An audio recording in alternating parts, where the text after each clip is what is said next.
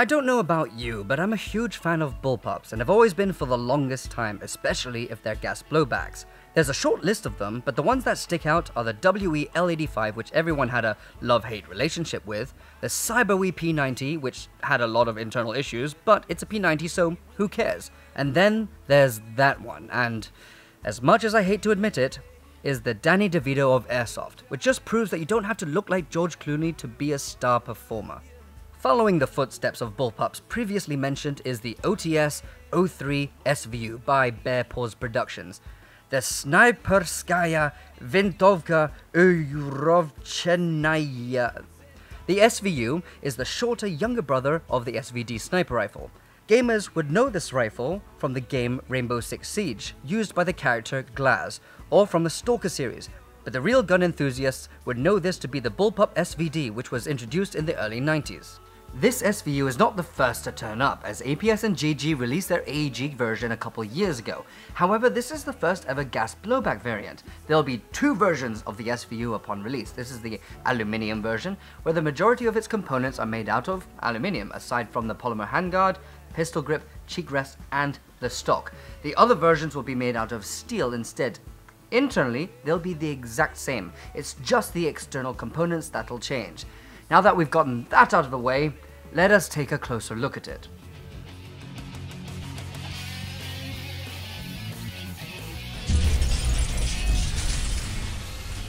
Thankfully, the SVU isn't the most complicated sniper rifle in the world. It functions much like an SVD, except it now has taken the form of a bullpup and is a whole foot shorter than the SVD. As a bullpup, all the fun stuff and the loud stuff occurs right behind the grip. The magazine release can be found right behind the magazine, releasing a 21 round gas magazine, but inserting it can be a little bit of a pain, as the grip can get in the way if you're not used to this. The safety lever can be found on the right side. Pulling it down will set it from safe into semi. Pulling back the charging handle will reveal the rotary hop-up inside the breech. Right at the top, we have a flip-up rear sight, which you can adjust by spinning this particular dial. Towards the front, we have the flip-up front sight, and right in front of that, we have the mock suppressor, which you can remove, revealing a 14mm CCW thread, though I don't see why you would, because this is a very accurate representation of the real steel version, and the inner barrel goes up to right about here.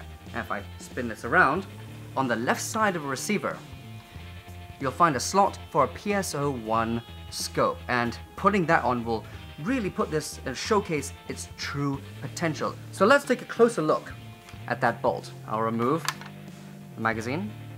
You can listen to this, it sounds amazing. Very, very loud indeed.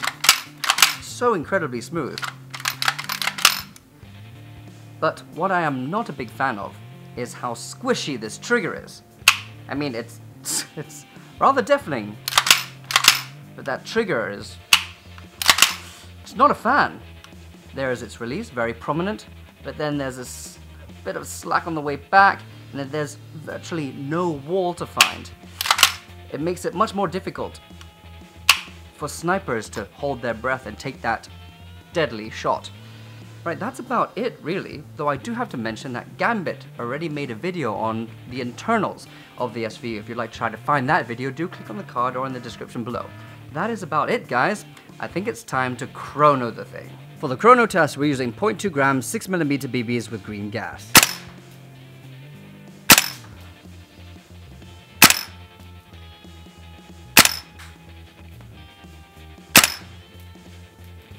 Not the most consistent, but it clocked in at an average of 400 FPS. Welcome to the 20-meter range, where we have Quake's face as our target. We also have the SVU on a gun stand, making sure that every single shot is incredibly stable and consistent. This is a proper accuracy test. For this test, we're going to be using green gas, 0.28 gram BBs. Let's do this.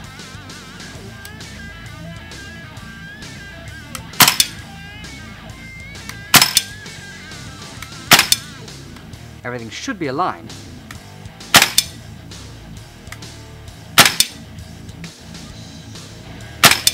There's no effort being put here. Just a few more. Alright, that was very easy. I guess it's time to take a look at those results. Okay, so now that we take a closer look at it, I can tell you that the grouping is at around 2.5 inches apart, which is really not that bad considering how the FPS was rather inconsistent. I just got a few BBs in his beard. Hold on, let me just remove that. And got one just below his eye. Yep, let's take a couple more shots. Since the SVU was attached to that gun stand, I feel like there was a missed opportunity to actually give it a go because I didn't know how it actually felt. So we're going to take a couple more shots at the target and just have fun with it. Whew, there's quite a bit of recoil there. And it's seriously loud because the action is just right underneath my right ear.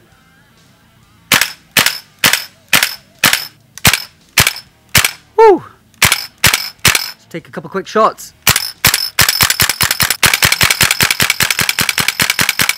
Wow. There's so much recoil. My face is vibrating. More so than it would be from a regular gas blowback rifle such as the VFC. If anything, the recoil is on par with the VFC M4, the new one, the Gen 2s. And that is saying something. Oh wow, it's loud. Alright, I'll probably need a hearing aid after this. Let's take this back to the showroom. Do you know what I love? I love it when new companies come out of nowhere and surprise us with something that isn't an M4 AEG gas blowback. Paw Productions have done an amazing job with this SVU, that the perks such as the recoil and the accuracy far outweigh the flaw that is the squishy trigger, that it doesn't even matter to me anymore. Though, I would suggest using .36 or 4 gram BBs if you really want to push the distance. This SVU would be a great addition to your Russian loadout, like if you want to beat Glaz from Rainbow Six Siege, or you could just use it in a standard airsoft game that isn't the standard VSR-10. Though, what would you use it for? Let me know in the comments section below. If you'd like to know more about the Paw Productions SVU gas blowback sniper rifle, you know exactly where to go. Thank you guys for watching, and see you guys on the next episode of RedWolf TV. Pornstash is gonna get Gambit because it's his turn now.